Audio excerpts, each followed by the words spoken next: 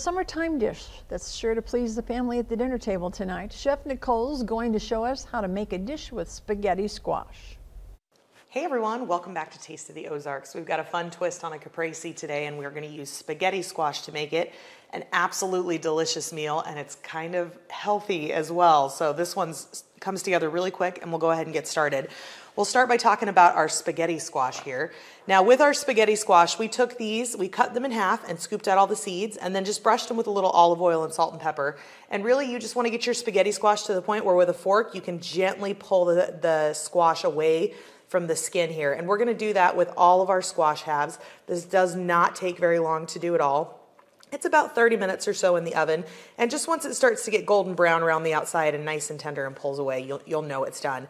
Now, if you wanted to cook your squash the day before, just so that it didn't take you as much time the day of, you could absolutely do that. You want to make sure that it's cooled enough that you can work with it to pull the meat out of it.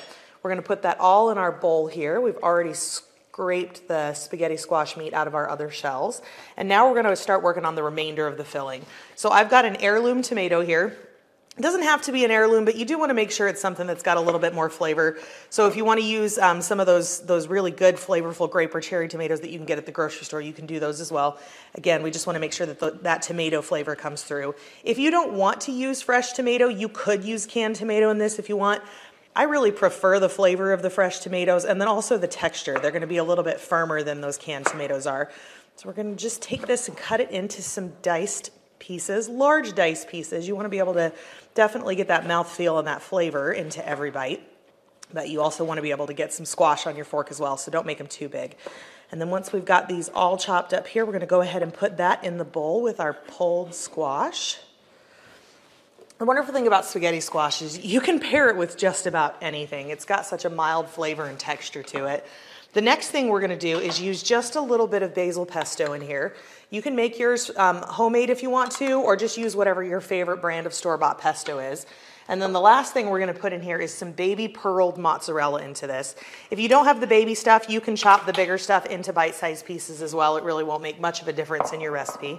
And we're just going to toss all of this around so that we get all of those flavors intermixed into here. If you're not a big pesto fan, you could certainly use marinara sauce in this if you wanted to. Or if you want to go even more simple, just a little bit of olive oil, salt, pepper, and basil in this will do really well.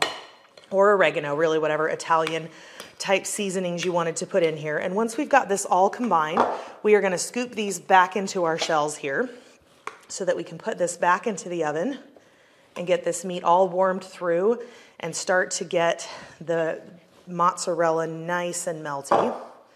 Some of your shells may crack a little bit when you're cutting them in half, and honestly, that's perfectly fine. You just need something to hold the majority of the squash and the fillings in here. Fill this last one, and then we're going to put this back in about a 350 to a 375 degree oven until it is nice and hot all the way through and the cheese starts to get good and melty. At this point, if you wanted to put some shredded Parmesan cheese on the top, you could. We'll get this into the oven and we'll pull over our finished squash here.